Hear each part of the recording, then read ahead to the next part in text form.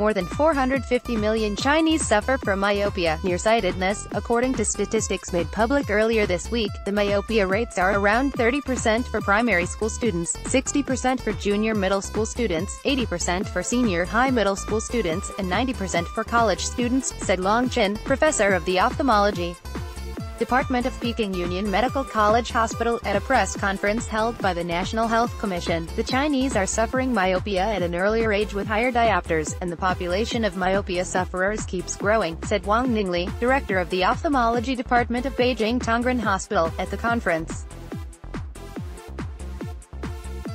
According to Zhao Yuhui, an official with the commission, myopia has become an increasingly severe problem among children and a major public health issue. Relevant departments released guidelines for myopia prevention in 2016, proposing requirements for lighting, desks and blackboards in classrooms, for students using computers and their daily study time, Zhao said.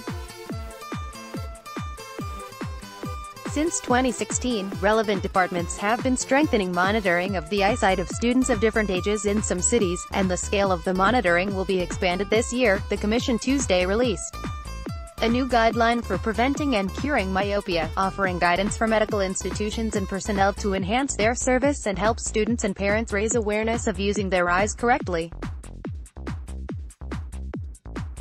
Noting that many people had undergone laser surgery for curing myopia, Long said the effect of the surgery was good, but advised patients not to take the surgery until they were 18 years old and only if their diopters remained stable for over 2 years.